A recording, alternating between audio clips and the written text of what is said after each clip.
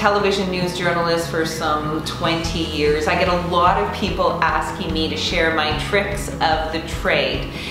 Today I want to talk to you about how you should sit and stand when you're recording videos, and there is an art to it. If you look at me right now, I'm actually sitting just with the edge of my butt on this desk, and my posture is perfect. There's a reason for this.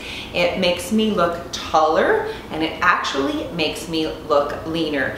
You want to sit up like this? Look at the difference. If I sat back like this, like what are you seeing? This is not nice. It just doesn't look polished, and it's not my best look. Look what happens when I go up like this. Completely different, and I feel more engaged with you. I want to sit down in a chair now and show you how you should be sitting if you're recording your videos that way. Here's the chair, never like this. This does not translate well on camera.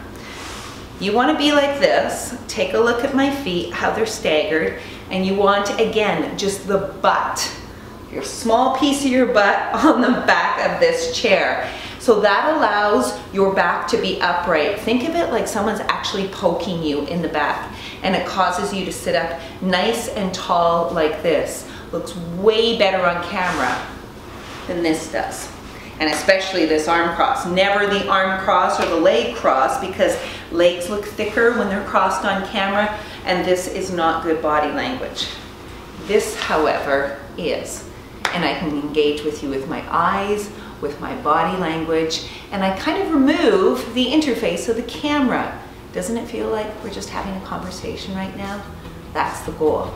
Body language, posture, sitting and standing is everything when you're on the camera. It can make a huge difference in how you're perceived.